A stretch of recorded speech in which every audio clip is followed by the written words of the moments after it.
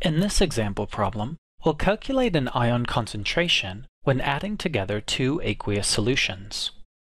Our problem reads, 150 milliliters of 0.5 molar sodium phosphate is added to 350 milliliters of 0.75 molar sodium sulfate.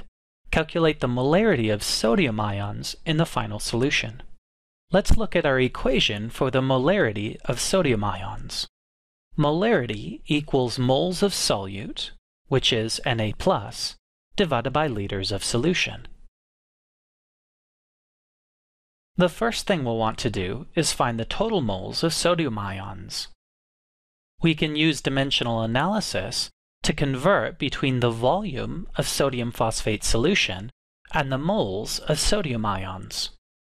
Starting with milliliters of solution, we'll convert to liters of solution, and then from liters of solution we can use molarity to convert to moles of sodium phosphate.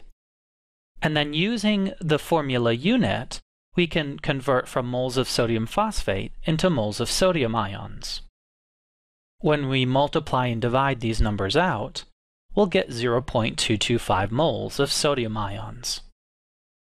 These are the moles of sodium ions from just the sodium phosphate solution.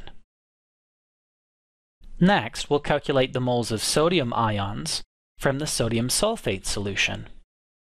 We'll do a similar dimensional analysis, starting with 350 milliliters of sodium sulfate solution and converting into moles of sodium ions.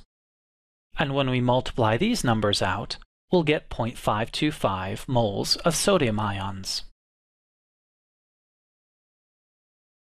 Now we can find the total moles of sodium ions by adding together the sodium ions from both solutions and the total liters of solution by adding together the two volumes of solutions.